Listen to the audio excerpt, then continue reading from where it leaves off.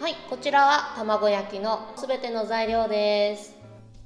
こちらはぬるま湯。この中にかつおだし加えていきます。こちらはブラウンシュガ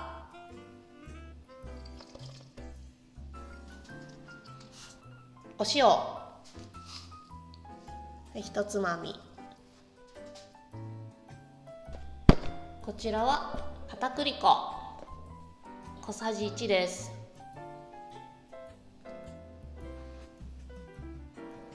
お醤油、こちらも小さじ1。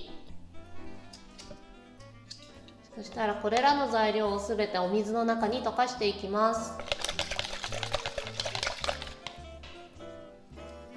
そして卵を割り入れます。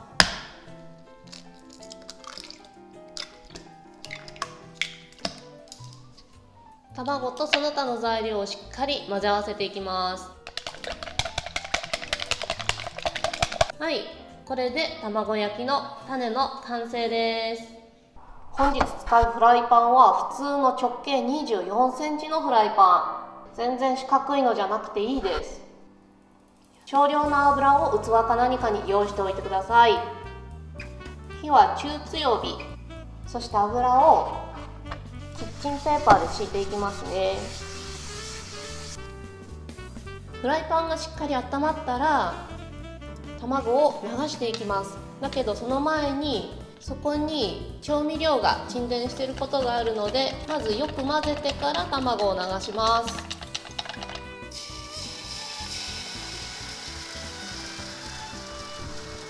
はい、そしたらまずフライパンに卵を広げていきます。そんなにたくさんじゃなくていいです。すぐ固まります。そしたらまず両サイドを少しだけ折りたたみます。この手前から少しずつ巻き上げていきます。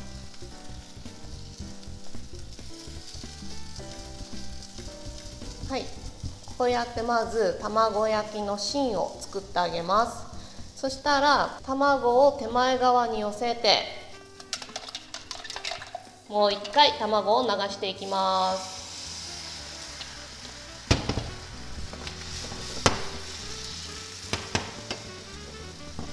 はい、これの繰り返しです。また両サイド少し折りたたんで手前から奥に卵を折りたたんでいきます。そして卵焼き2回焼いたら油を敷き直します。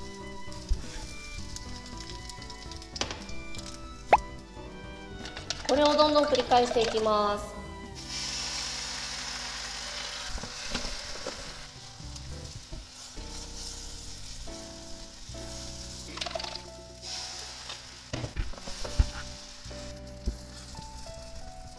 この真ん中が崩れやすいので巻くときは丁寧に巻いてください。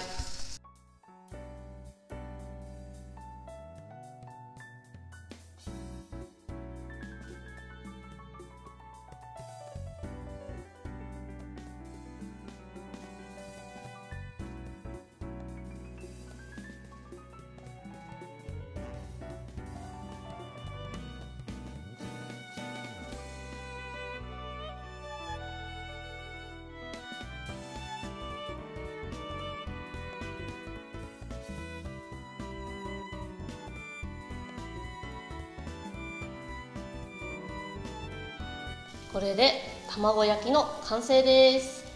もし巻きすがあれば巻きすで最後形を整えてもいいです。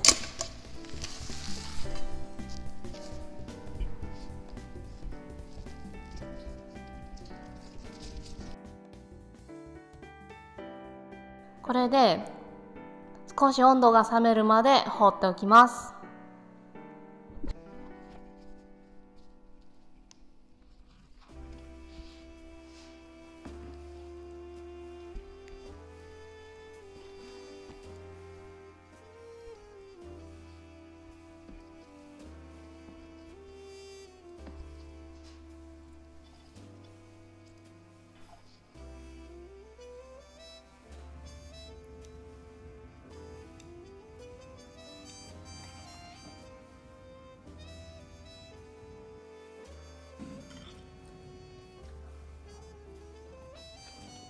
四角いフライパンじゃなくても全然上手にできます。美味しい。